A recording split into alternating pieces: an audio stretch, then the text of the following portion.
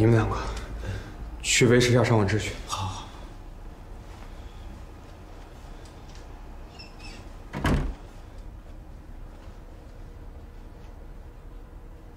你是不是姓邓？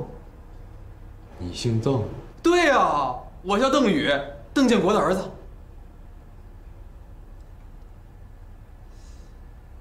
我爸也没说我有个失散多年的哥哥呀。没事，放下。谁是你哥？你呀，咱俩长这么像，你要说你不是我哥，谁信呢？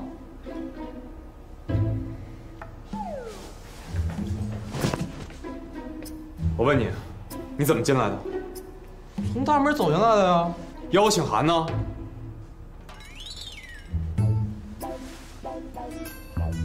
哎呀，丢了，不说是吧？那我报警。别，你别什么事都麻烦警察呀！我说还不行吗？我就是想看一眼远山，可你们这票价太贵了。我发誓，我就是看一眼我就想走的。然后呢？临时起意决定偷画是吧？你说什么呢？我是看见别人想偷画，我去制止他们。你多大了？17啊！17了，谎都不会撒。看你也不能跟我说实话，你跟警察说。要不是有这个，还真被你给冤枉了。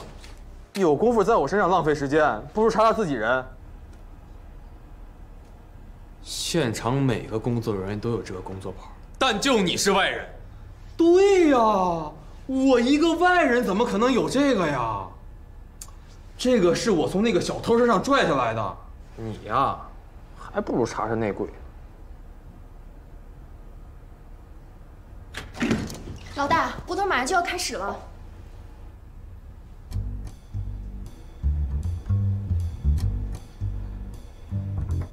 小李，把他赶走。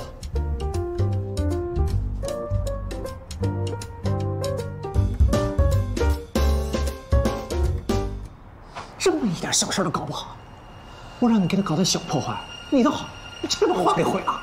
哎呀，我也没成想半路能杀出来个人，我当时吓坏了。你现在没有工作证，这样太明显了。你趁他们都在忙，赶紧先走吧。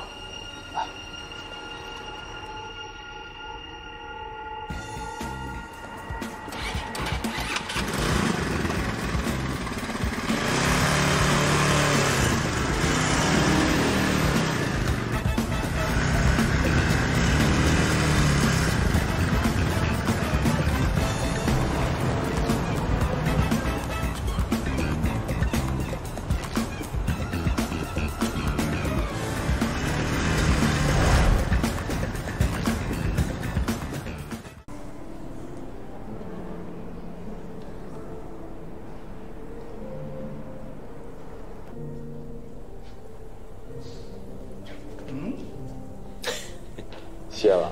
难得陆总可以想起我呀，我这卖你人情的机会那可不是天天有。你就别调侃我了。不过你这办画展的怎么还现场切画？别提了，刚才有人混进来闹了一通，压轴的画弄脏了。谁啊？怎么回事？一个小孩儿，放了，反正也没什么实际损失。哦，没事就好。悠悠呢？我怎么没看到他跟你在一起啊？他去谈专栏的合作了。看时间也该来了。陆明，子轩。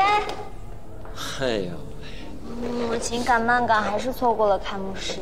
怎么样，还顺利吧？出了点小问题，但子轩帮我解决了。出什么事儿了？没什么事儿。你工作那边聊得怎么样了？约到专栏了吗？什么专栏呀？现在连普通的投稿都很难排得上的。怎么会啊？哪家公司这么没眼力见儿？告诉我，让那公司分分钟倒闭。行了，马少爷，不是什么公司都能跟洪氏集团相提并论的。